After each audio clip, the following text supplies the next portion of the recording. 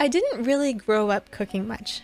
As a young child, I sometimes helped mix pancake batter, and I'd make toast or microwave things, but I really didn't care for cooking at all. At the college I went to, they have on-campus housing for freshmen, with a cafeteria and everything, but after that, you're pretty much on your own. Around the same time, I started dating Sun. And that's when I first started feeling excited about cooking for people.